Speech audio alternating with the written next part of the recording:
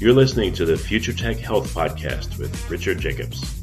Until I reached age 40, I never realized the obvious, that we all have medical issues, or we at least have a family member or close relation that had, has, or will have them in the future. Medicine and biological systems are the final frontier. Until we've conquered death, figured out how life began, cured cancer, and understood our purpose in the universe, there's a heck of a lot to talk about when it comes to our health.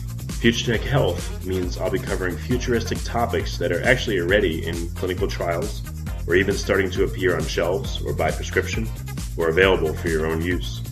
We dive deep into stem cells, CRISPR-Cas9, the science of sleep, epigenetics, medical testing, cancer, ketogenic diets, stem cells, aging, regenerative medicine, and more.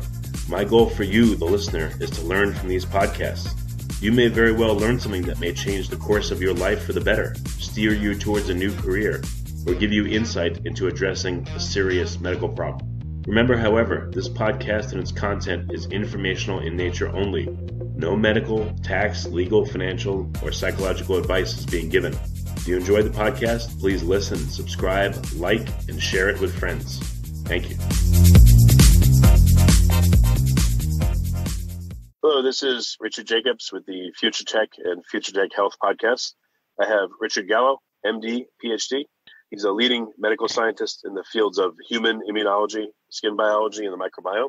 I received postgraduate training at Harvard and is now a distinguished professor and founding chairman of the Department of Dermatology at University of California, San Diego. So we're going to be talking about some of his research and work. So, Rich, from one Rich to another, welcome. Oh, thank you very much, Rich. Yeah. Well, if you would tell me about what got you interested in dermatology and immunology and the work that you do. Well, it's really a question about how does the host protect itself. Immunology classically is the study of really immune systems, how we learn or adapt to resist infections. That can be a human being infected by a microbe or a plant infected by a microbe. And the skin is the sort of the first layer between the inside and out, so they go together very logically. Okay. And what's your current research involved?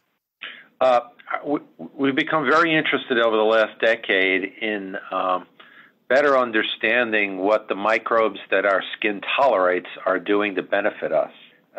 Previously, I much like yourself, thought about the bugs on our skin as something that we needed to protect ourselves from and that they were generally negative. And we learned about a number of natural antibiotics that skin produces that can kill many bacteria and are essential for preventing infection. But it became more and more obvious that there are a number of very specific species of bacteria that always show up on the skin despite the fact that we have immune systems that are trying to protect against them. And it dawned on us that maybe this isn't an accident, maybe this is by evolutionary design. And we think that's true, and we've been learning a lot about how bacteria can help us now. So you look at it as the body tolerating these microbes, or do you look at it as the body and the microbes both being necessary constituents of the skin niche? Yeah, the latter. There's a theory known as the hologenome, which says that the genetic elements of both the human part that's inherited from your mother and father, combined with the genetic elements of microbes in the environment, and that combined system is what makes up the human body. So it's funny, I guess, when I think about our microbiome, people always talk about the gut microbiome, but it appears that there's a microbiome in every single part of our body. I don't know if that's your experience or if there's direct literature on that, but certainly we have skin microbiome.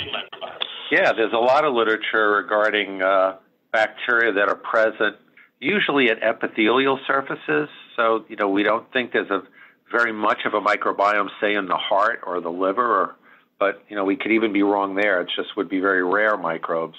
In the colon and in the intestine, and of course in feces, there's a lot of microbes. And on the skin, there's perhaps even more microbes, and they are in very, very close contact with the body. They're not sort of in a tube moving through, but they reside within the follicles and pores in the skin and are constantly there and communicating with us. Well, what's interesting is if you consider the microbiome, in a deep place in the body, it's not exposed to a lot of outside material as much as something that's deep within the body. The skin will be exposed to not only a lot of outside material, but a lot of inorganic material.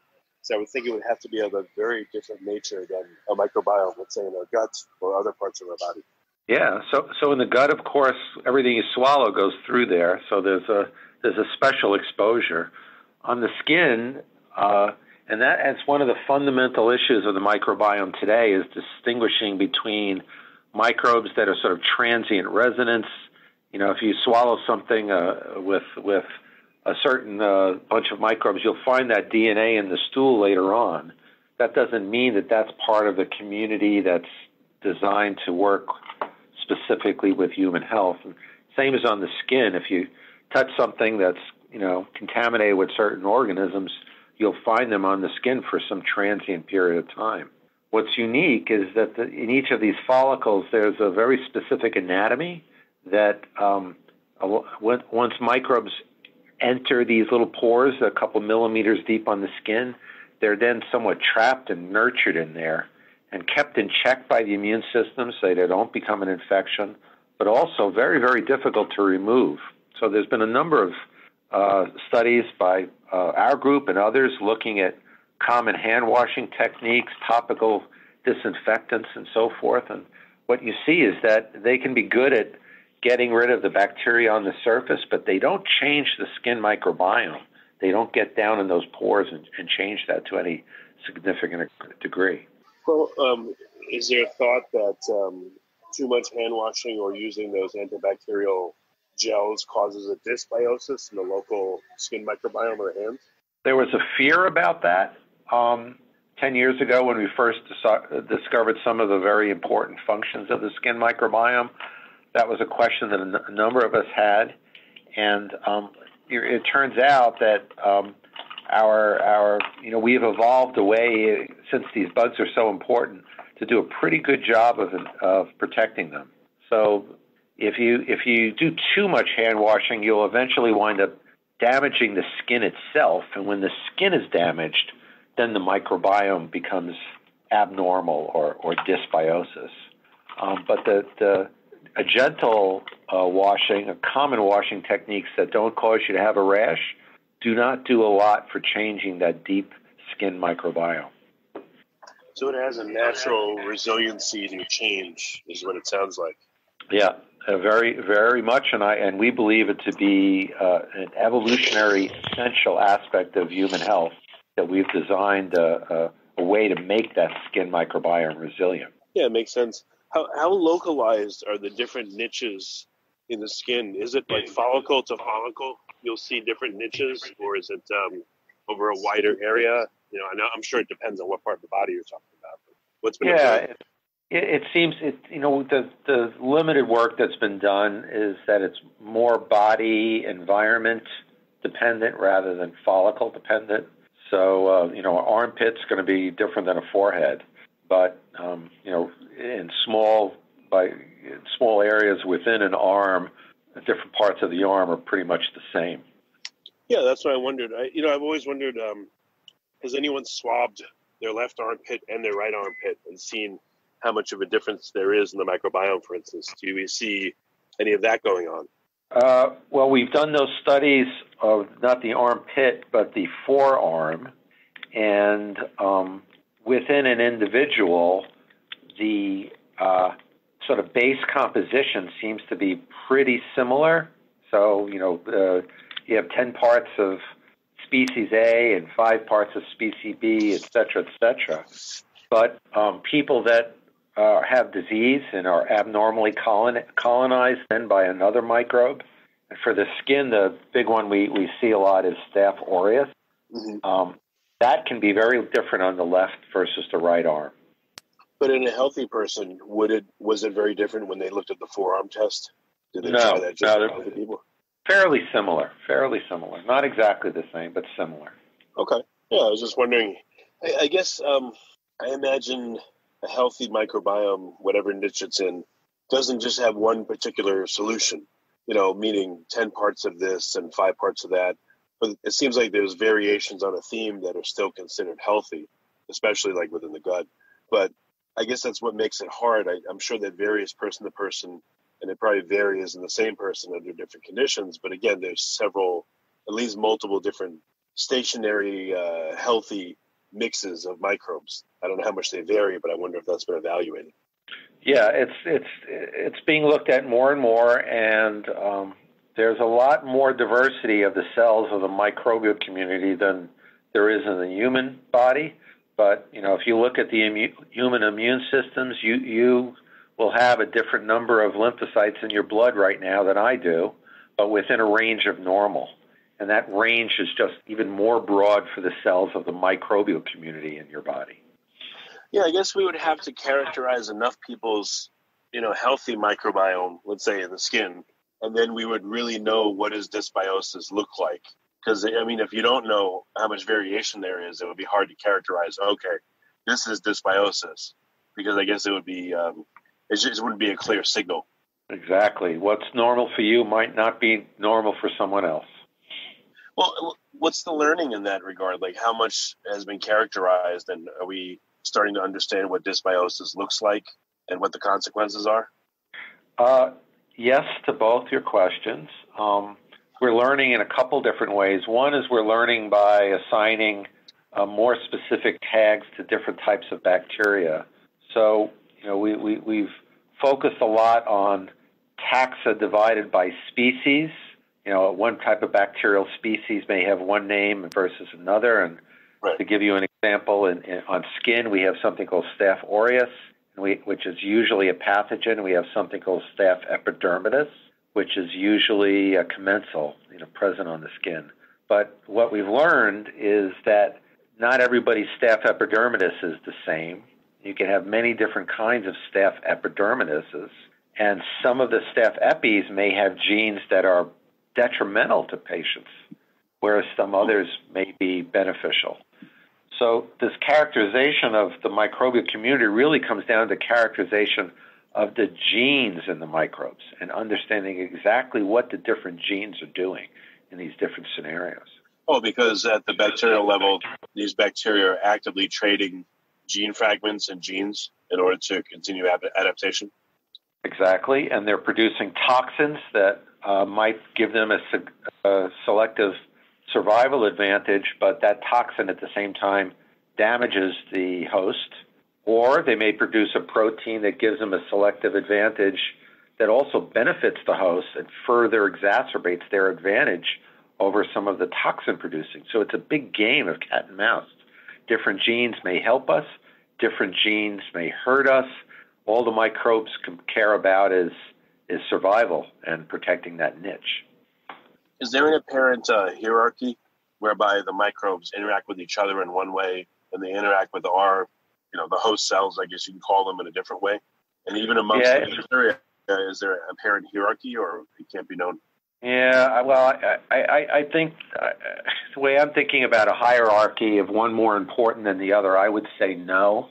I think it's very much an interdependent network where if you pull one aspect of the spider web, the whole thing changes, and everybody's dependent on everyone else.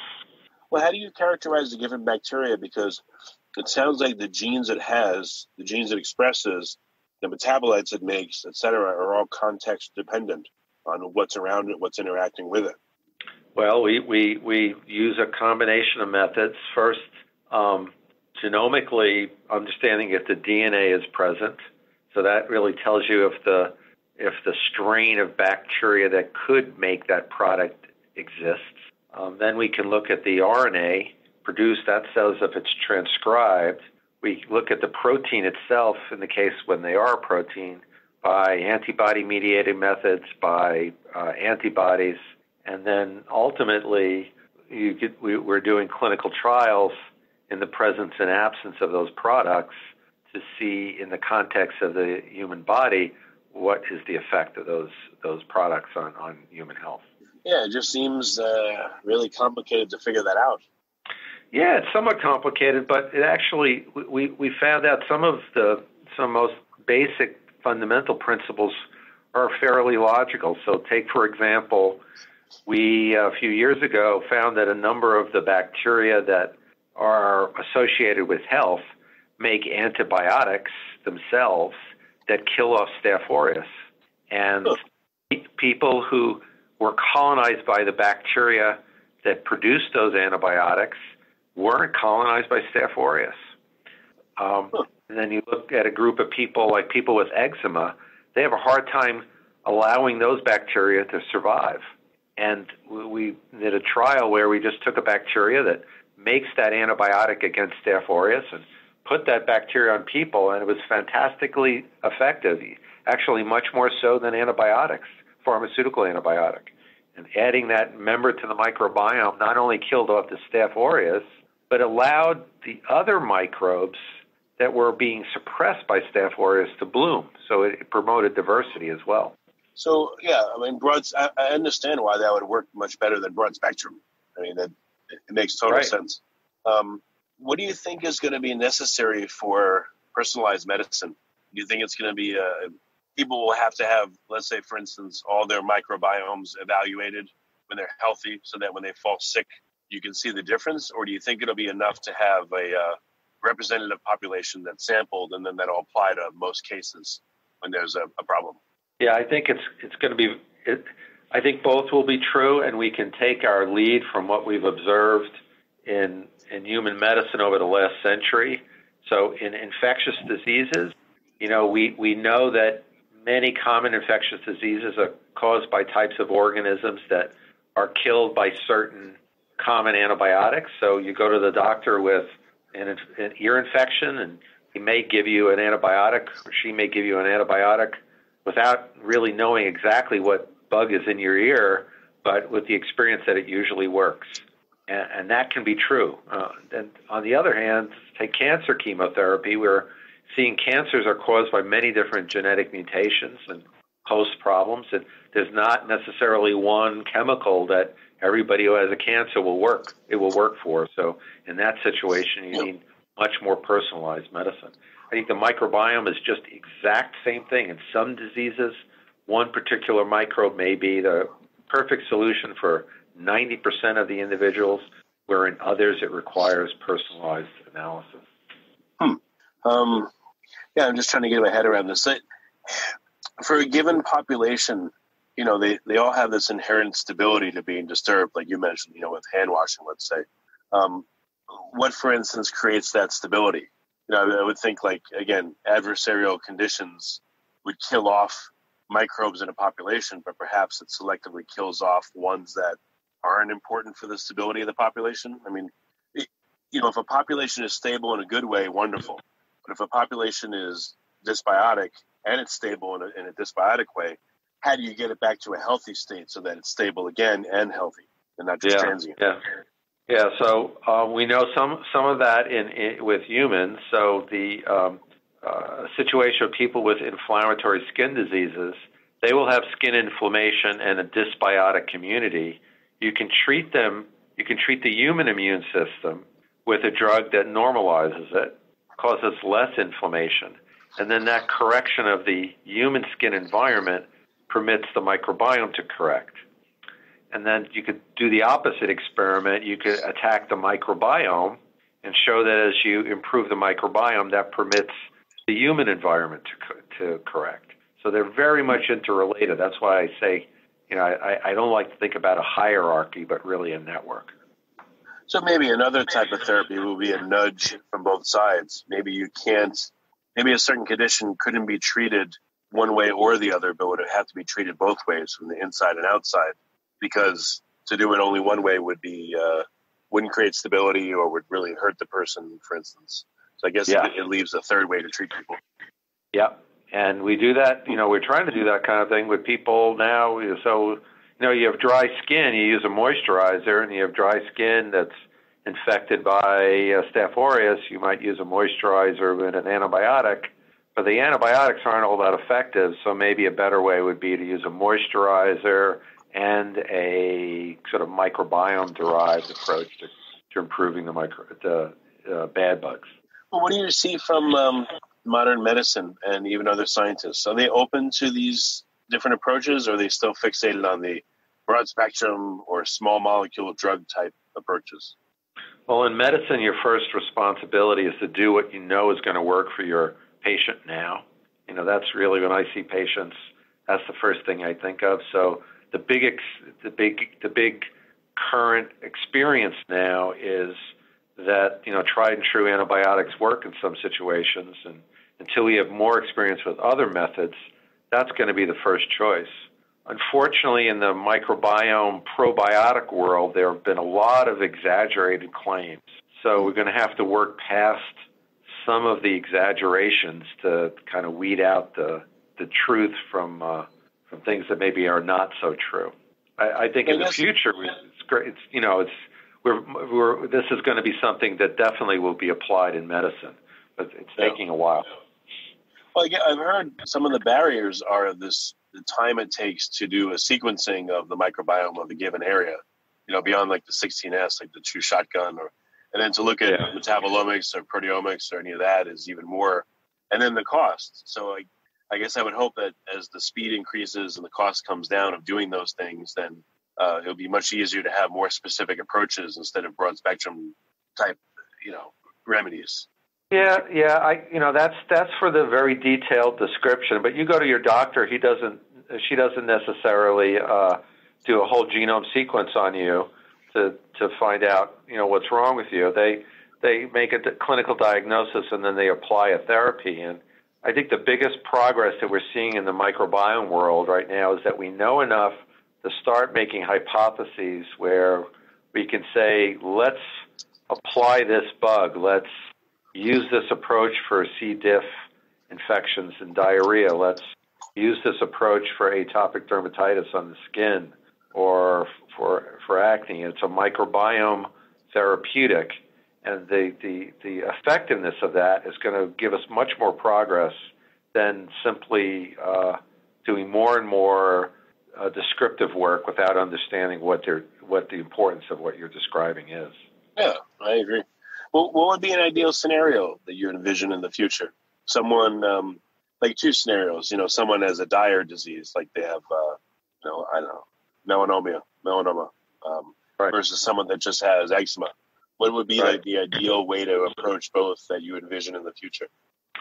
Well, with the really life-threatening diseases, it would be very helpful to understand what the relative contribution of the microbiome is to that. So, for example, if in melanomas, maybe a good example where some microbes in the intestinal system can help or hinder the absorption of drugs that are treating the melanoma. So if you treat the individual in a way that's going to make the drug against the melanoma work the best, that's an effective and logical way to exploit melanoma for that particular disease. And there's examples of that being developed. With atopic dermatitis, there's severe complications from some of the therapies that we're currently using, steroids and so forth. And the microbiome looks like a way where you can completely avoid the complications of current approaches, which have limited efficacy, and instead sort of use the systems that should be in place.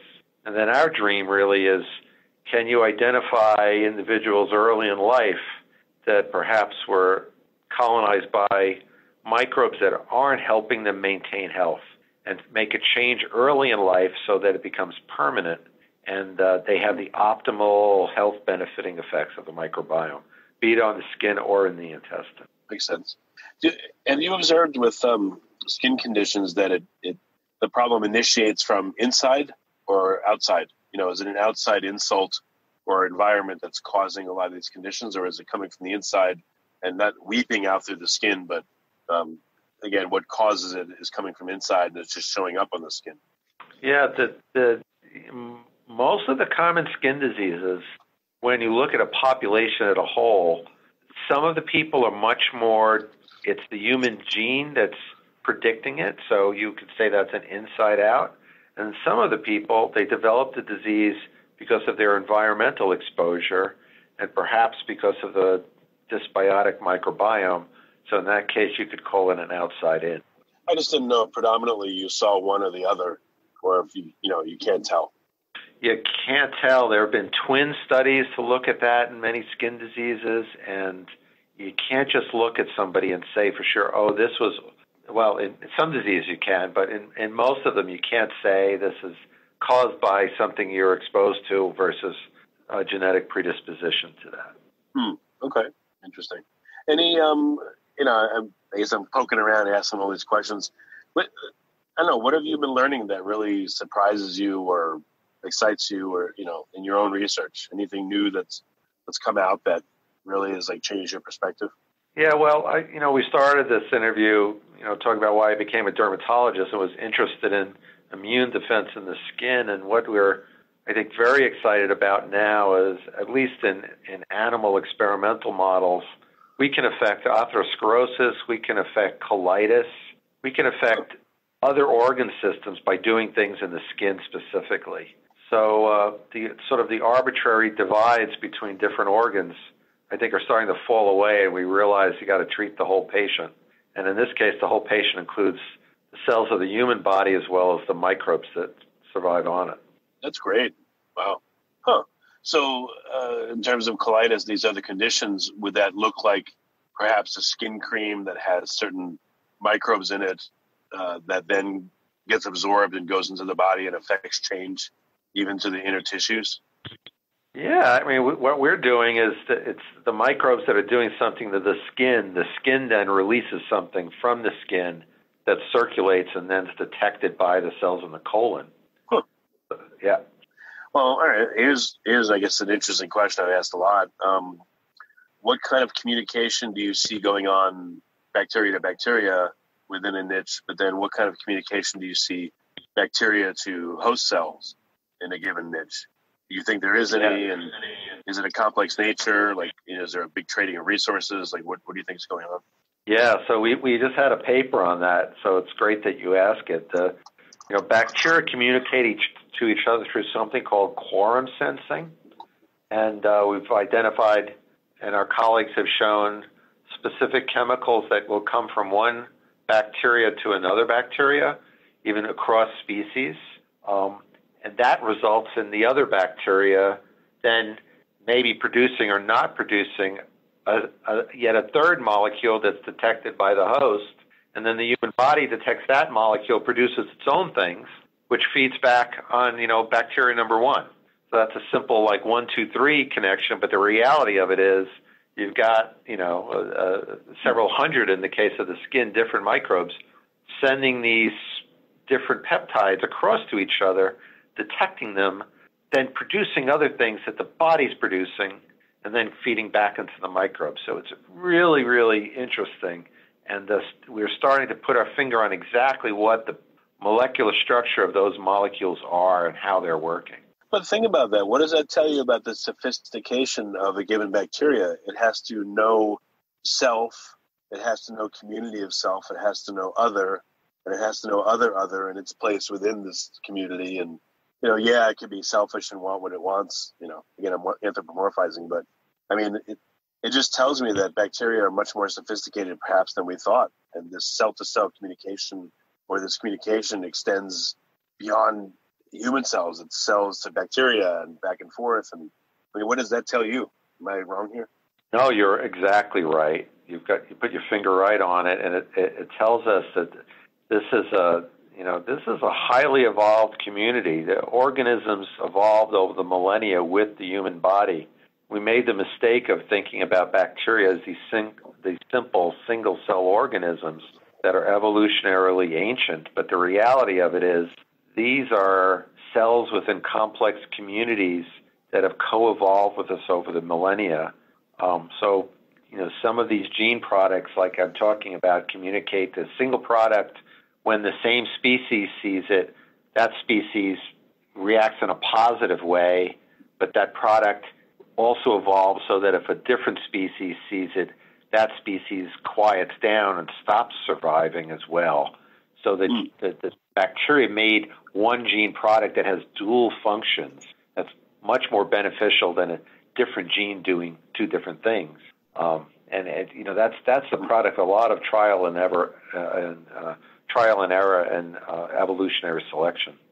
Yeah, I know you don't believe that there's a hierarchy, but for instance, if if I took a course of antibiotics, I may kill off a large part or maybe all my gut bacteria, for instance, but I'm still alive, and then that gut bacteria will repopulate, and the components probably will be different. So it just seems like I don't know if I take my somatic cells, they're of a more protected class, a more important. They have more of an importance to me than my constituent bacteria, although both are important. That's why I said it seems like there is perhaps a hierarchy. I don't know. I mean, yeah. So, I mean, actually, when you give antibiotics and many antibiotics and you alter the bacterial population, that certainly occurs in the gut very easily. But when you stop the antibiotics, most people with most antibiotics return to their prior condition. So it doesn't randomly repopulate.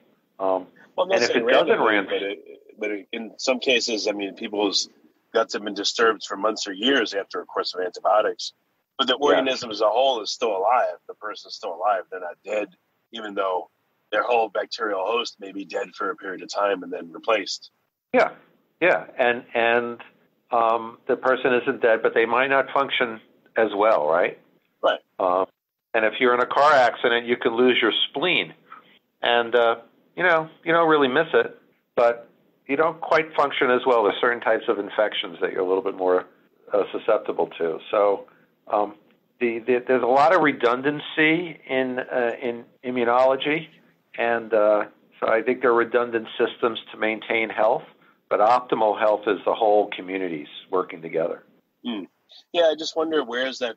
It's weird. Like we're a combination of hundreds of different cell types, trillions of cells, but also bacteria, fungi, yeast, viruses, etc. But yet we feel like we're one creature, but we're composed of so many different things. It's odd.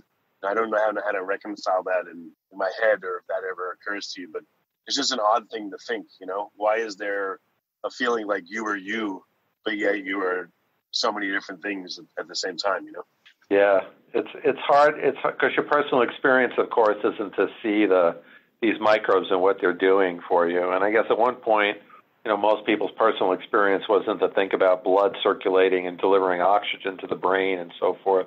So it's really what you're used to thinking about. In some of my lectures, I like to show pictures of, I don't know if you've seen the picture of sort of the clownfish and the sea anemone, where the fish are kind of living in the poisonous anemone, but they don't get stung by it.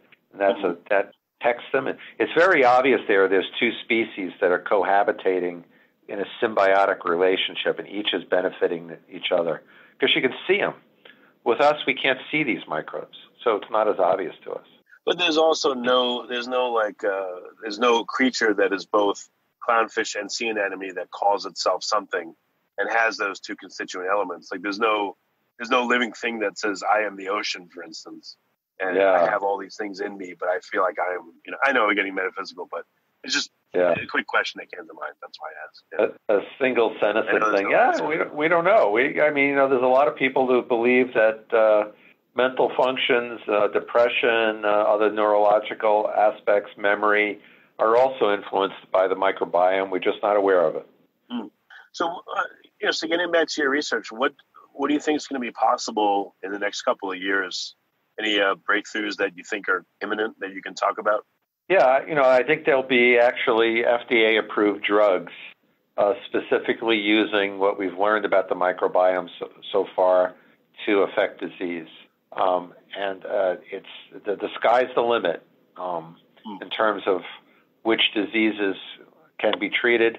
The low-hanging fruit, as I like to say for that, are the diseases where we're using one microbe to battle another microbe. So there's the example of fecal transplantation for C. difficile infection, and then there's the example atopic dermatitis and Staph aureus. In both cases, the microbiome showing it's effective in treating the pathogens involved in those diseases. But I think we're going to learn there's other things that maybe weren't so obvious that the microbiome can treat as well. Okay. Well, very good. What's the best way for folks to read your papers, find out more specifically about what you're doing, and maybe get in contact? Yeah, I have a website. My laboratory lists a lot of the publications, and then by email is way I tend to communicate best. Okay. Any last things I should have asked that I left out, or you think we covered a lot? No, you asked good questions. Thank you. Oh, good. Well, Rich, thank you for coming. I really appreciate it. Okay, Rich. Be well.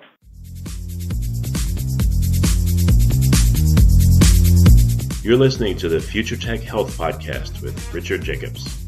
Until I reached age 40, I never realized the obvious, that we all have medical issues, or we at least have a family member or close relation that has, or will have them in the future. Medicine and biological systems are the final frontier. Until we've conquered death, figured out how life began, cured cancer, and understood our purpose in the universe, there's a heck of a lot to talk about when it comes to our health. Future Tech Health means I'll be covering futuristic topics that are actually already in clinical trials, or even starting to appear on shelves or by prescription, or available for your own use. We dive deep into stem cells, CRISPR-Cas9, the science of sleep, epigenetics, medical testing, cancer, ketogenic diets, stem cells, aging, regenerative medicine, and more. My goal for you, the listener, is to learn from these podcasts. You may very well learn something that may change the course of your life for the better, steer you towards a new career, or give you insight into addressing a serious medical problem. Remember, however, this podcast and its content is informational in nature only. No medical, tax, legal, financial, or psychological advice is being given.